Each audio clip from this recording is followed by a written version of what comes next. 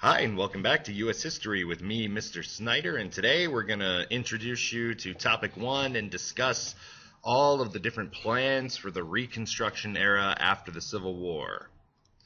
So your learning targets are to talk about the reasons why a Reconstruction plan is needed, talk about the strengths and weaknesses of the Reconstruction plans, the different ones, and the Johnson, who takes over for Lincoln, his political difficulties, and eventually his impeachment.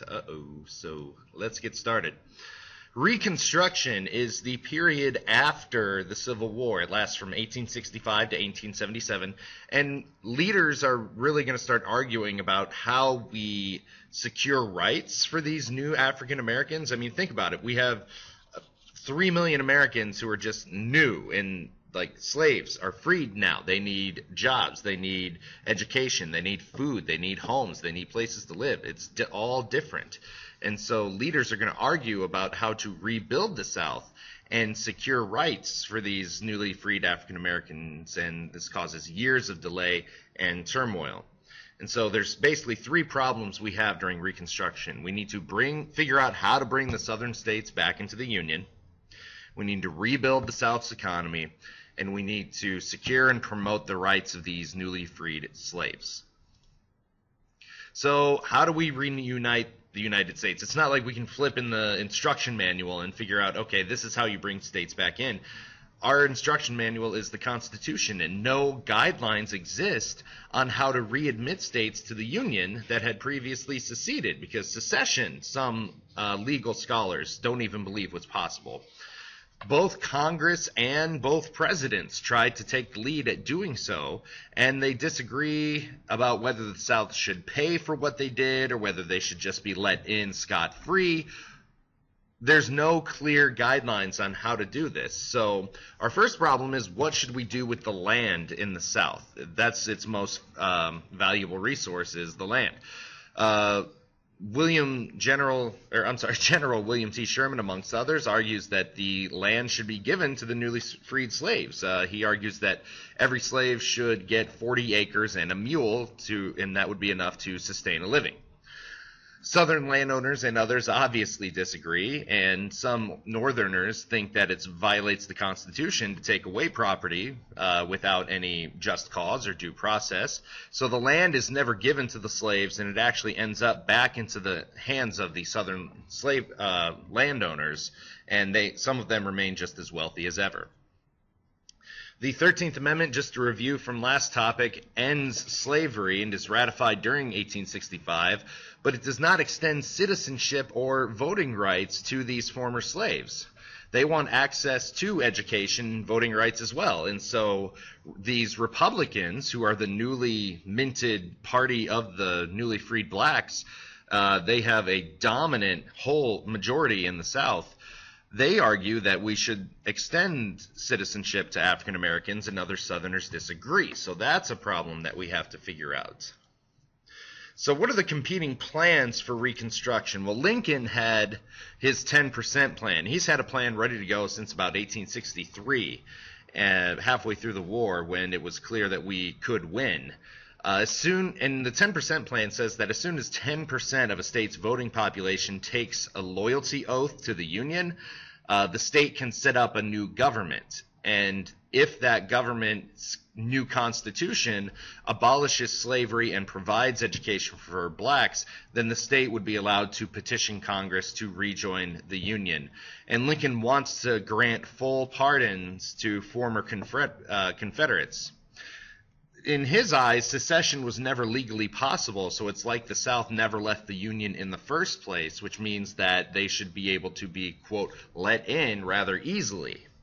Unfortunately, he is assassinated, and we're not going to go into detail on that. We all know the story. John Wilkes Booth at Ford Theater, Washington, D.C., seeing a play after the war, about a week after, and he is killed. So that does not work. A lot of people don't go for that, especially in Lincoln's own party. The people in Lincoln's party who disagree with his plan are called radical Republicans, and they're led by Thaddeus Stevens and Charles Sumner. And they pass in 1864, in response to Lincoln's plan, the Wade-Davis Bill. And this advocates full citizenship for African Americans, including the right to vote. It ups it from 10 to 50% of a state's voting population must take a loyalty oath. Divides the South into 5 military districts, and the Wade-Davis Bill doesn't do that, but that's part of the plan that comes later.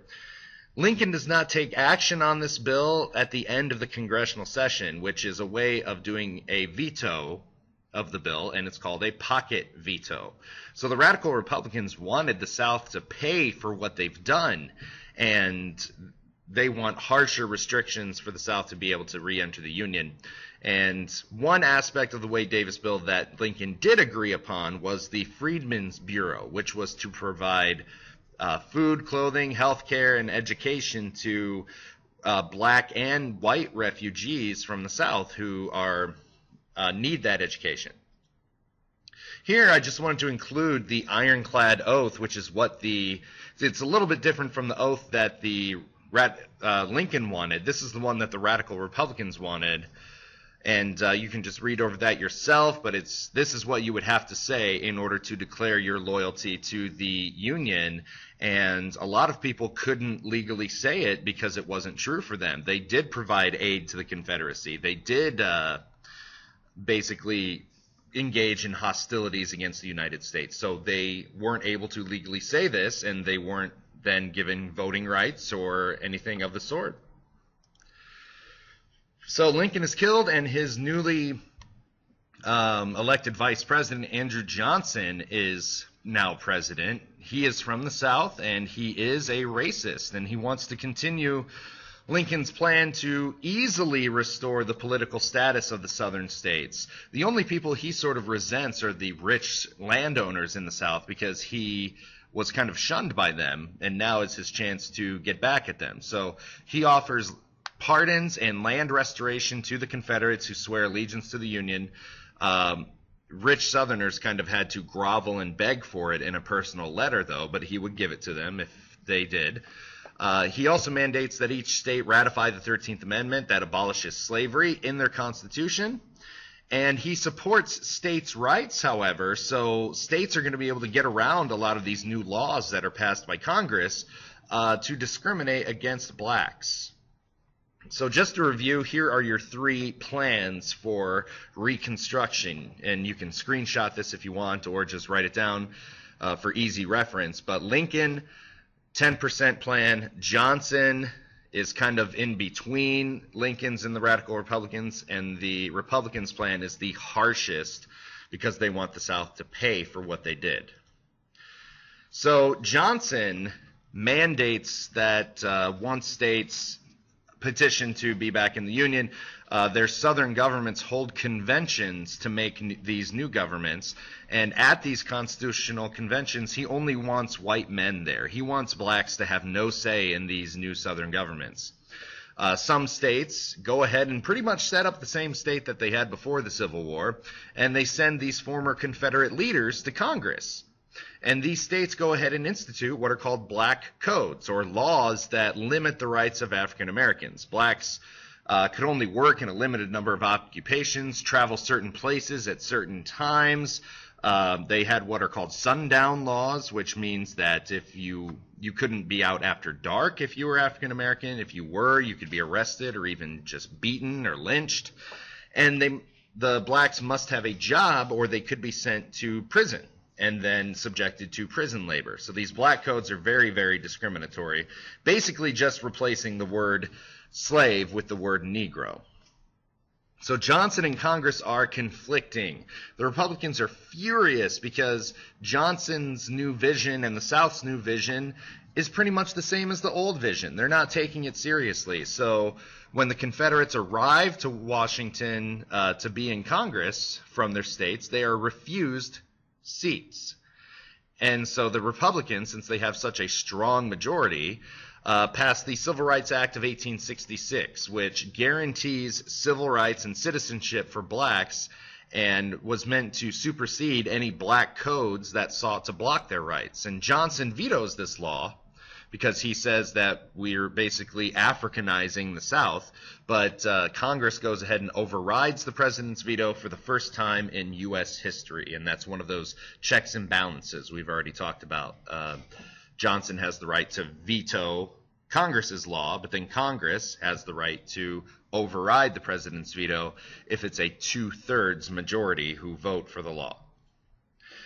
So at this point, after Johnson, radical Reconstruction begins, and radical Republicans are confident after this veto override. So they're able to pass the 14th Amendment to the Constitution, and the states are able to ratify it. And some would argue that this is the most important amendment in our Constitution, because for the first time, it mentions the word equality. It guarantees equality under the law for everyone. So a lot of people today sue under the 14th Amendment because they claim they were not treated equally.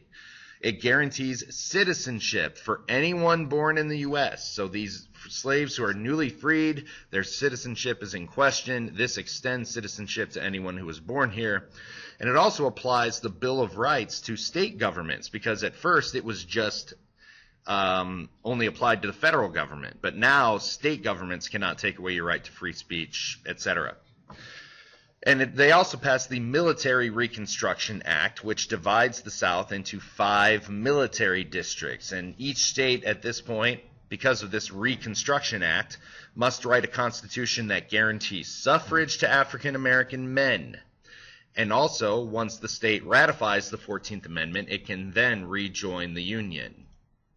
And here is a map of the military districts. You can see number 1 is Virginia, number 2 is the Carolinas, number 3, the Southeast, number 4, Mississippi and Arkansas, and number 5 is Louisiana and Texas. Tennessee had already been readmitted to the Union before this law was passed. So you can see the dates of readmission to the Union, and then the dates of when the radical Reconstruction governments are thrown out. And we'll get to that in a little bit, probably next section.